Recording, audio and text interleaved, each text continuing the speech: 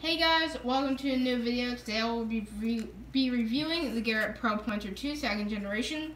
This comes with a holder, which is very good quality.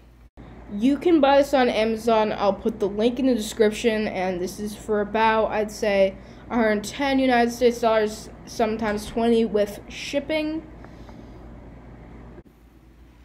So guys, when you're purchasing this, please know that it does take 9-volt alkaline batteries. So either have those in your house or buy them before you purchase this.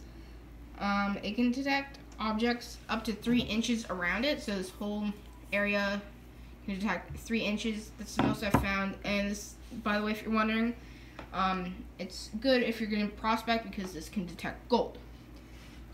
It's very good and precise at locating small objects such as coins. Yes, it can detect bigger objects, but it's really good at getting smaller objects. Here is a bit of a close-up. So right here is the LED light, which I will be turning on.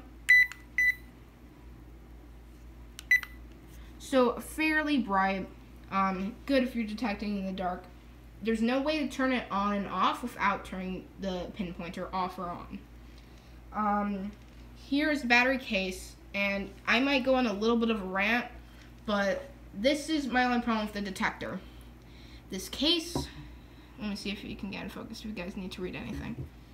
It's so annoying to open. I've only had to open it once to obviously put in the 9-volt battery, but like, it's a twist off. It's literally a twist off, and I can't even open it. I had to get help from some other friends of mine to open this thing. So that's my only problem with this detector. It's just really hard to open. You probably have to use it multiple times. That's just my only problem with this thing. And that I can't do some other things like be fully submerged underwater, which comes to my next point, which it can only be waterproof up to the button. But back to the close-up. Here's where the sounds come out. This is the same button as the L.A.P Pro. Here's a little loop. Not sure what you could put through that. Probably not that much. And this is the scraping blade, which is nothing special. I really love this pinpointer. It's so easy to use, except for the battery case. But, it's very precise at pinpointing anything, really. It's just, it gets louder as you get closer to the object and less loud as you get back. So I really love how precise this thing is compared to some others. It's helped me dig up a lot of things quicker than any other competitors, or any knockoff brands. So my final thoughts on the Garret Pro Pointer 2nd Generation 2 is it's a really great pinpointer, and I really highly recommend it. It was worth all my money. Every single dollar I put into that was worth it. It's good for beginners and intermediate people. I wouldn't say if this should be your first pinpointer.